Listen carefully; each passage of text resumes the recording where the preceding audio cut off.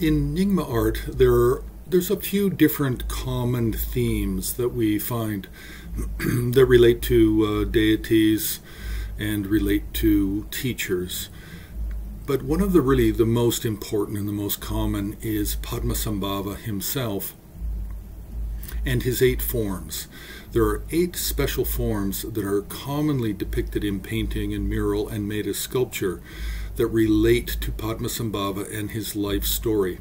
And that's where these 8 forms come from. They come out of the Terma version, out of the different Nyangro, Nyima Ozer, Guru Chowang, the Pema Katang text of the Terma story of Padmasambhava and his life prior to going to Tibet in the 8th century.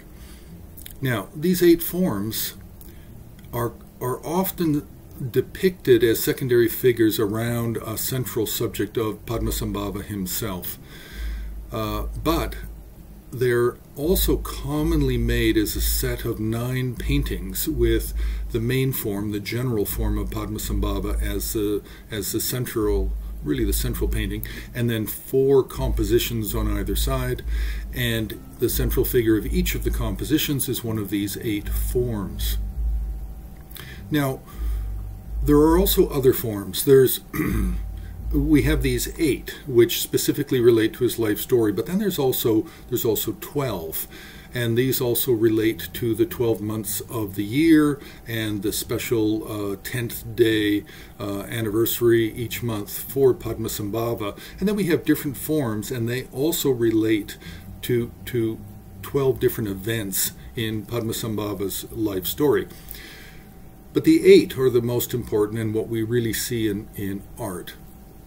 And they can look very different, because what we have is we have one form which looks like a Buddha. So remember, we have 11 basic appearances of figures in Himalayan art. Buddha is the first. So we have Shakya Sengge is the first in terms of appearance.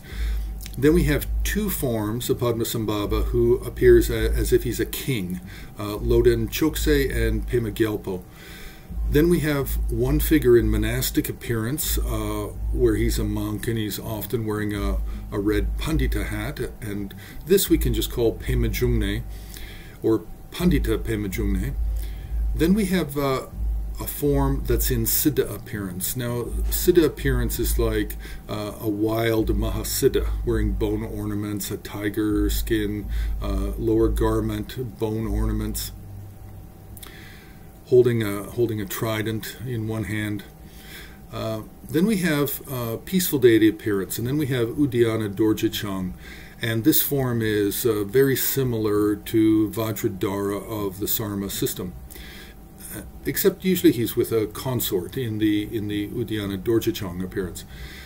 Then we have 2 wrathful appearances. We have Sengge Dradog, and here he's blue in color, extremely wrathful, holding a vajra in the upraised right hand, a wrathful gesture in the left, and very commonly confused with Vajrapani.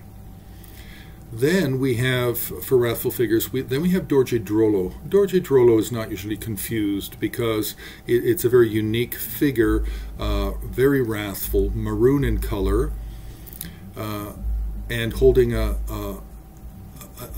peg, a 3-sided peg, a kila or a purba, in the left hand. And also standing atop a pregnant tigress. So it's a very wrathful form and really quite unique.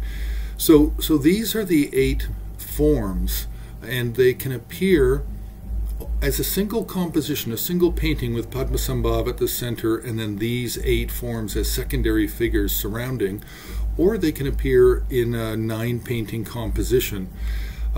Often telling, with various vignettes, telling the story, life story of Padmasambhava. So being able to recognize or knowing that these 8 forms exist is very important, because this is one of the main themes that you find in Nyingma art. And yes, you also find these 8 forms as sculpture and murals. and there are many sets. There are many more sets of paintings than there are that we know of sculpture, but it is a very dominant theme in Nyingma painting.